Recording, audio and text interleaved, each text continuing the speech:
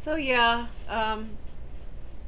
many years ago, as a young adult and a young mother, I fully intended on getting a job. My plan actually was that I would get a job and my ex-narc would be a stay-at-home dad. That was my plan. That did not happen. When I had my daughter, I had this strong feeling of dread, like I was not supposed to leave her, and it would not stop. And the family was like, "We're poor. You need to get a job. We can't afford enough, you know. And when are you going to get a job? When do you get a job?" And I push it back and I say, when she's a month old. Okay, I'll get a job.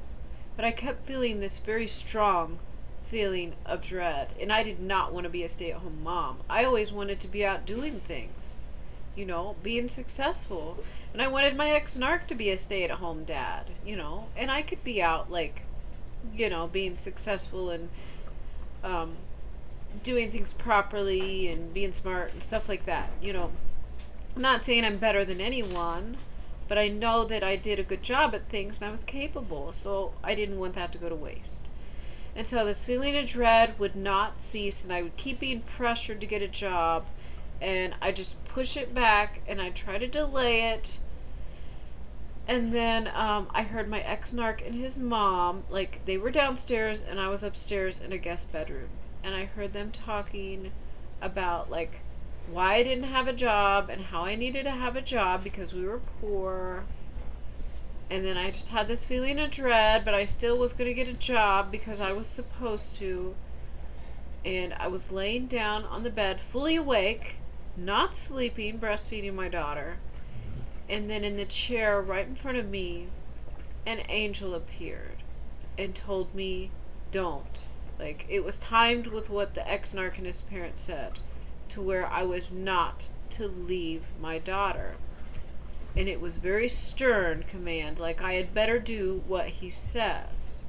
And he commanded me not to leave my daughter.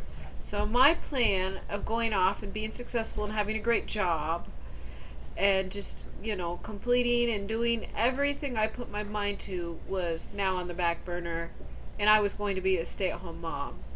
And my ex-narc was not pleased that he was now going to have to earn money for the family and not be a stay-at-home dad. And it's probably good he wasn't a stay-at-home dad, I will just say that. Because if he was, the house would have been messier faster, and he probably would have, like, damaged both of my daughters instead of just one. Anyways, well, they are both damaged, but he probably would have had something done where her DNA would have been altered, like what I believe happened to my youngest daughter.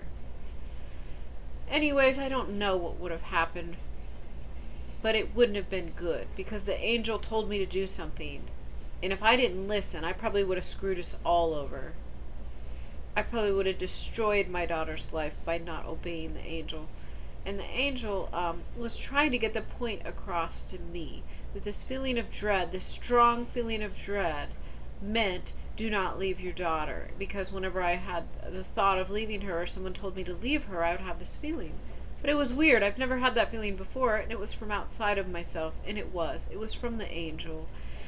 And I really wasn't getting it. Because no matter how I felt, I still wouldn't do what I desired. I still would do what was right. And I thought getting a job was what was right.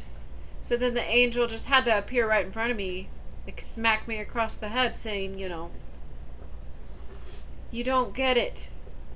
You need to stay with her. Don't leave her.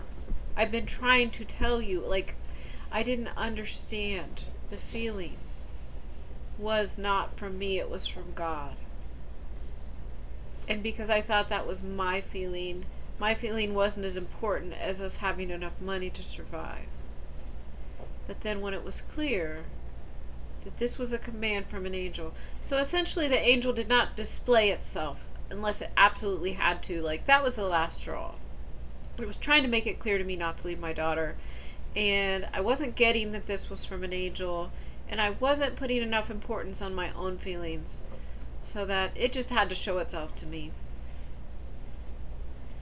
And then many years later, I made a video, and it's here on this channel, and I drew a little crappy picture of my angel, and I found a picture on the internet on like Google Images of like what looked like the same exact angel, and I posted that, and somebody mentioned they were told that it was Archangel Michael, which it may have been. So I don't even remember where this video started. I'm gonna pause it for now, and I might continue it here in a minute.